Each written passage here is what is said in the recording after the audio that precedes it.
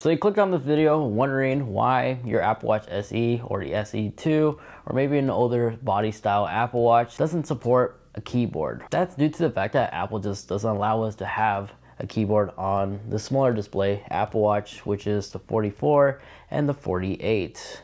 Yes, with the release of watchOS 9, we got some cool Series 8 features integrated on our Apple Watch, like the compass backtracking capability. We also received the Nike new watch faces that no longer is exclusive to the Nike edition. And we did receive the new watch faces that's available for the Apple Watch Ultra, well some, and the Series 8, excluding the Contour. But yet, we didn't receive the keyboard. And yes, although we do have access to scribbles and dictation to reply to messages, but let's be real. Verbally replying to a message in a classroom environment is rude and can get you in trouble, especially in a dinner table.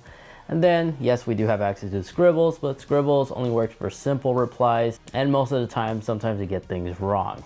That is where FlipType comes into play. It's a free to download third-party application. You can locate it right here on the App Store. There is a one-time purchase. That's totally worth it in my opinion. But this was the app that Apple mysteriously removed last year because when the Series 7 got released, this was when we got the introduction of the keyboard capabilities that the newer Apple Watches with the larger display have access to. But after a couple of legal stuff, it's now back at the App Store. And this app is jam-packed with a lot of OS features, such as soon as you launch the app, you do have the capability to use swipe to type quickly, and its autocorrection works extremely well. This works perfectly fine for both the 44 and the 48 Apple Watch. So clearly, Apple could have integrated their keyboard if they really wanted to, as there's plenty of real estate space here to operate this. And as soon as you're done, you can either tap send or slide down, and this will actually take you to this section of the page where all you have to do is just tap on the contact that you like to send that message to.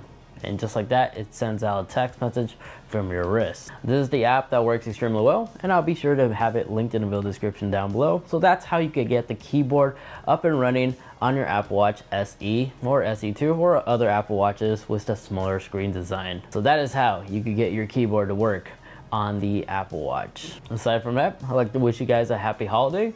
If you just got your hands on a brand new Apple Watch SE2 and you wish to find out more about it, I highly recommend watching this video over here as I cover 100 plus hidden features that you could do with your brand new Apple Watch. And then that video over there, that's a video YouTube's recommending specifically for you. Thank you so much for watching. Take care, and I'll catch y'all in the next one. See ya.